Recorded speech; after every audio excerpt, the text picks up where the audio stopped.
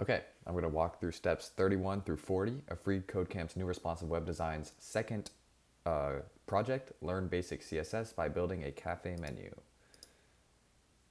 Okay, so the first thing we're going to do is we just made this article element, and we're going to put a couple of paragraphs inside, or paragraph tags.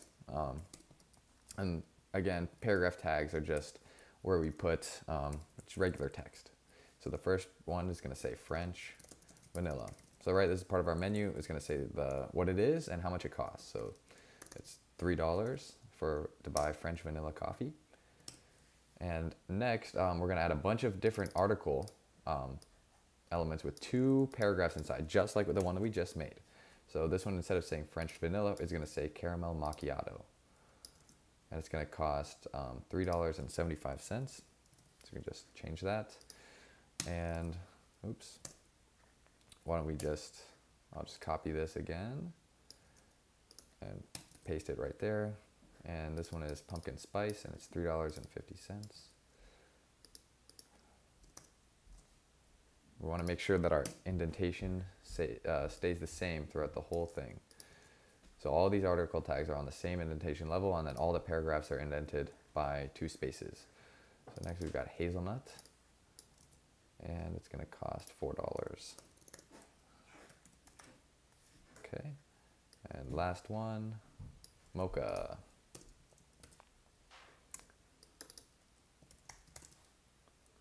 And this is $4.50. All right, next step. Here we're going to add another class. So remember how we added that menu class? We can do another class, and it's going to be called flavor.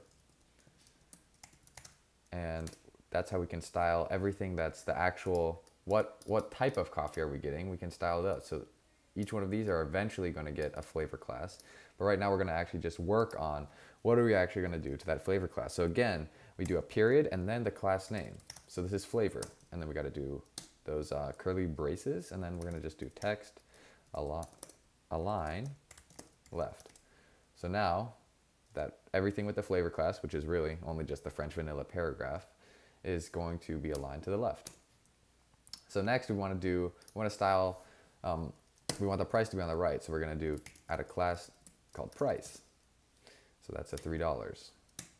And now we're actually going to style it. So dot price. And then we're going to do text, align, right. And there we go. Price on the right. It still doesn't look exactly how we want it, but that's what we're working on right now. So the first issue that you kind of notice is like, oh, since they're different paragraphs, they're on different lines. So on the first line, we have this French vanilla. On the second line, we have $3. It doesn't look that great. We want the $3 to be on the right here and to be in line with French vanilla. So we're going to actually modify this article tag. We're going to add the attribute class equals, and then we're going to call it item. And now each item, we only want, right now we only want to affect items, so things that have the item class, and then, so the article, we open this index.html, inside this article, in these article tags, we have a paragraph and another paragraph. So we want anything with the class item, and then we want the things that are inside whatever has that class item to be the paragraph. We don't actually want to affect the article. We want to affect each individual paragraph tag inside of something with item. So this explains a little bit more. It says you can style all the paragraph elements nested anywhere in elements with a class named item.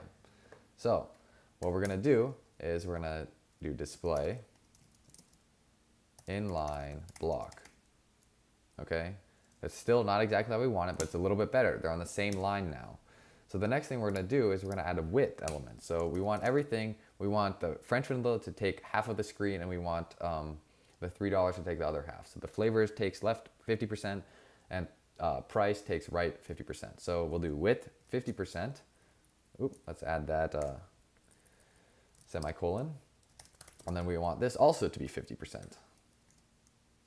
Okay, so that doesn't look like how we want it, right? That's because when we use an inline block, it's actually using a little bit more than 50%. So what we're gonna do is do 49% and 49% so you can get them both on the same line. And there you go, done through steps 31 through 40.